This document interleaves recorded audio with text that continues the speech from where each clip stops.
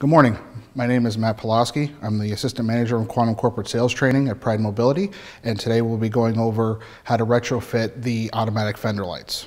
Okay, the first step what you want to do is you want to make sure your chair is elevated so the drive wheels are actually off the ground. Take a 13mm socket and you're going to remove the drive wheels. Okay, so once your drive wheel is off, you take a Phillips head screwdriver and we have to remove the existing fender.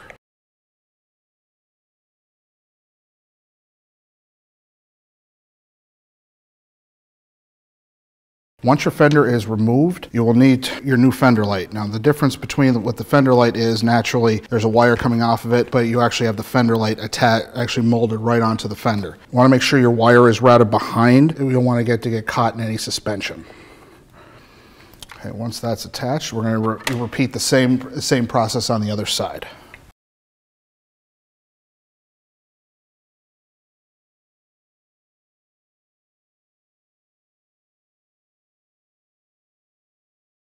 And take your Phillips head screwdriver again and remove the existing fender. Then route your wire and attach the fender light the same way. And the good thing is you can use the same screws to mount the fenders on.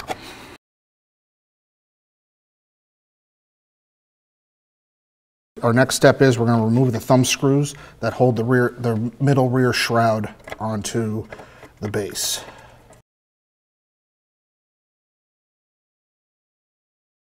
We take the rear shroud off, making sure we disconnect the harnesses going from your base to your seating system. What you want to do is take your Phillips head screwdriver. You're going to remove the power module from the base. Once that's actually removed, put the screws off to the side. For the automatic fender lights, you're going to attach the wires into your module. Once your modules are attached, you want to remove the harness that comes out of your power module. So the harness on here, you'll notice the same connection. All it does, so this is actually going to replace your existing harness. So then this plugs right into your power module.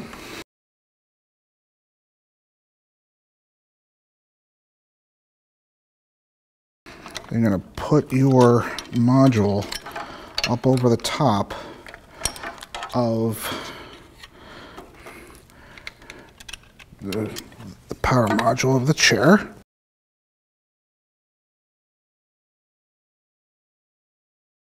And you put the back shroud back on, making sure all your wires are run through it.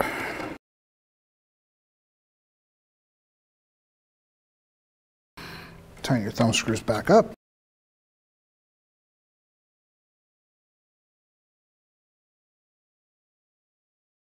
Hook your joystick back up, your eye level harnesses.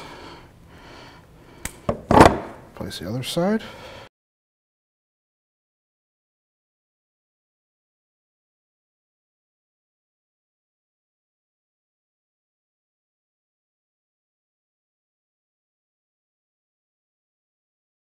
With the automatic lights, when you press the joystick forward, your lights automatically turn on, and they'll stay on until the chair is powered off.